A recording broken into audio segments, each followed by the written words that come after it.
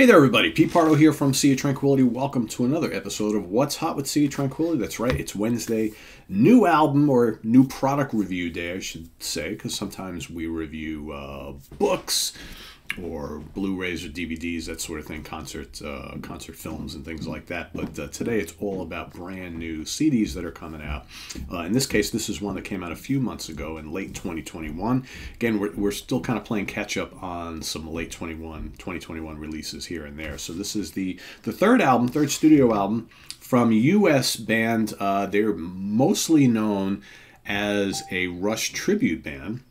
The band is called YYNOT, or YYNOT, Light and Shade, their third full-length studio album. So like I mentioned, they have made a name for themselves as a Rush tribute band with female vocals, but they also have 3 albums out of all original material. This is their third, so we've talked here on the channel about Resonance from 2019, as well as their self-titled from 2018. Okay, and what's really cool, all the packaging is very, very similar on these. So they all have a very similar look and feel, all digipacks with nice thick booklets with photos and pictures and lyrics and things like that. But today we're looking at their third album, and let me show you the set here. Okay, so Light and Shade booklet.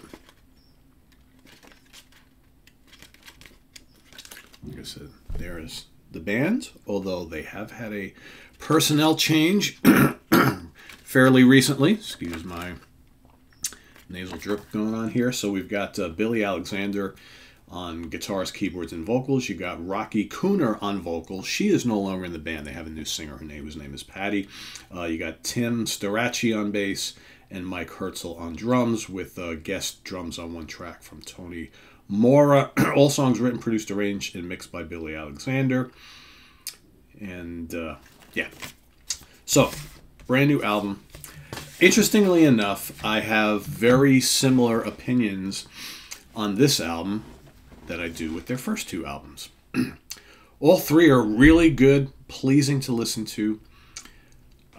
You can tell, obviously, even if you did not know that they were a Rush tribute band and play lots of shows where they do Rush covers and things like that, you can tell there is a love of the band Rush going throughout their music. The guitars, the bass, the drums, musically speaking, there's a lot of Rush textures going on here. And specifically, I get like a maybe like late 80s, early 90s Rush feel. They're more so like Counterparts era, maybe Presto, Counterparts, you know, that sort of era of Rush, which is perfectly fine with me. I love that era of Rush. Rush in the 90s, very underrated, I think. Most people, when they think of classic Rush, they always want to go back to the 70s and the early 80s. Then you've got the mid-late 80s with the very synth-heavy era, and then, you know, the 90s moving back more towards more guitar-based music. And that's kind of where these guys sit. Interestingly enough, with female vocals, right? Because you have Getty, very high-pitched vocals, and they go a different route here with YYNOT. And with this album, like I said, the last album with Rocky on vocals, she's a really good singer. A really good singer. My issue with her is more of her in this band. And I kind of spoke about that when I reviewed the first 2 YYNOT albums, and I'm going to speak about it again here. As I go through this album, I keep thinking, wow, what a really good singer she is, but she should be singing like straight ahead pop songs. And I find that her vocals, while really good, just sound a little too kind of squeaky clean for this type of music. And I want a little more edge, right? And I don't quite get that from her. She's great. She's great. I just don't know if she's a great fit for this band. And obviously maybe the band felt the same, right? Because they've made a change recently. But let's go through the album here. So there are 8 songs in total. You've got, kicking off the album is the, what do you got there here? About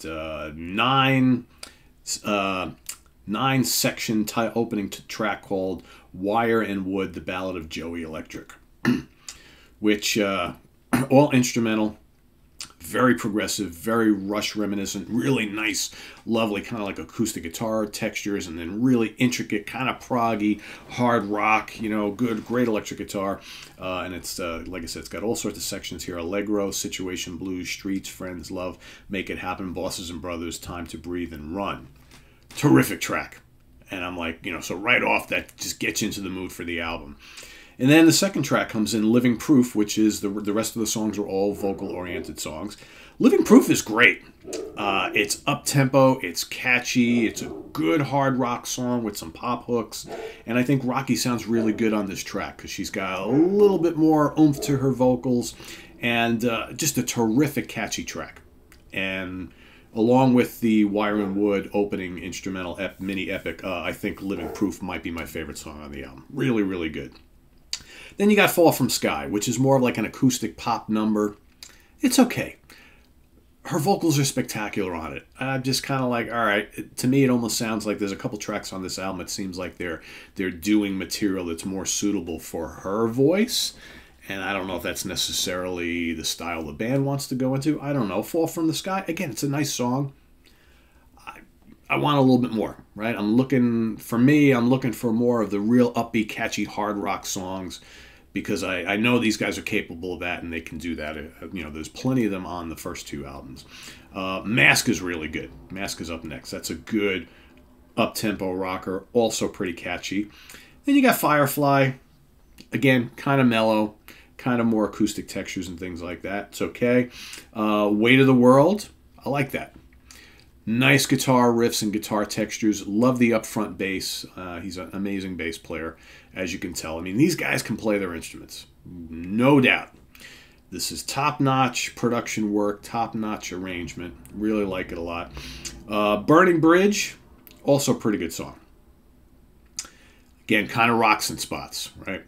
And then you got Stars, Sun, and Moon, which finishes it off. Again, going back to kind of little more atmospheric, moody textures, some acoustic stuff like that. It's kind of mellow. It's very melodic still. And that's the last song on the album. So, I like it. My problem with all of these albums, all three of them, is that I like them, I want to love them, and I don't. But there's nothing bad you can say about them. Right? If that makes any sense. So it's probably just me, and I'll speak a little bit about that. So myself with female vocals in rock music, and specifically hard rock music, it's like if the vocalist is going to be very kind of laid back and charming and really good with like pop hooks and melodies and things like that, that's totally fine. But I want the music to be kind of big and ballsy. So, like, for instance, Nightwish. You have great female vocals, sometimes operatic, sometimes more of a pop vein. It works with the big symphonic, bombastic music. Epica. You have these lovely angelic vocals with this big, aggressive, heavy, extreme symphonic progressive metal. Right, you've got, and then the other end of the extreme, you got a band like Arch Enemy with female growling vocals on top of this really heavy, guitar-heavy, virtuoso, classic style metal, death metal type of stuff. You've got singers like you got Ann Wilson, right, who can do the lovely crooning stuff, the more aggressive stuff, amazing vocals. Music can be hard rock, can be pop, runs the gamut of all sorts of things. I could go on and on and on here. I find that with this band, they come across in spots on their album that's like, we really can play. We love and worship a classic band who really could play and did like, metal and prog and all this kind of stuff. And we're going to show you a lot of our virtuosity on these albums, but only to an extent. And we've got a singer who has a lovely voice, but maybe she's more suitable for a strict, pop band singing ballads and stuff like that. And there's nothing wrong with that. So we're going to, maybe half of our album is going to be stuff that's, very suitable for her. And that's all fine and dandy. Like I said, these albums are good. They're really good. My problem is I've listened to this one now 5, 6, 7 times, and I'm liking a good chunk of it. And a good chunk of it, it's not really grabbing me enough.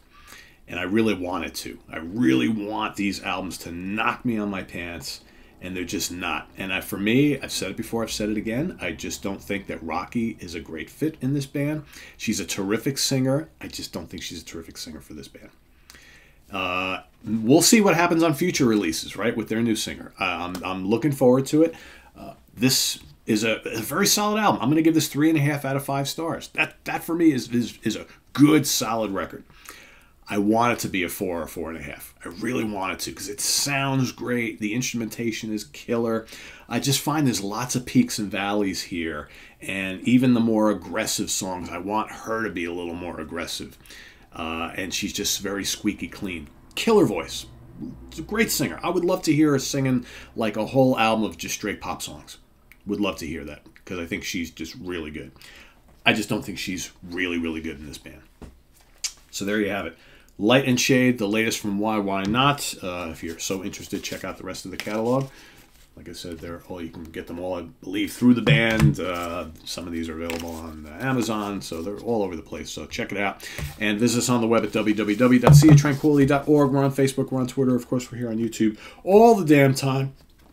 Good, melodic, hard rock, some proggy touches, some, more mellow stuff, but overall, very solid album. Despite my couple of reservations, I think a lot of folks out there will really, really like this, and I think that's what's important. So check it out. Light and Shade from YYNOT. Visit us on the web at www.seaoftranquility.org. We're on Facebook, we're on Twitter, of course, we're here on YouTube all the damn time. Coming up, hopefully we got 1 or 2 more for you today. The new one from Hollis, Isle of Wisdom, as well as Alan Holdsworth, Jerasm Jazz Festival 2014, a new archival release. So lots of cool stuff coming out. So stay tuned for that and more here on the channel. Please subscribe if you haven't already and click on that notification bell. We've got the link below to our Ko-Fi page as well as our merch page where you can get all sorts of cool Sea of Tranquility shirts and hats and hoodies and things like that. So thanks for watching. I'm Pete Pardo. See you real soon. Bye-bye.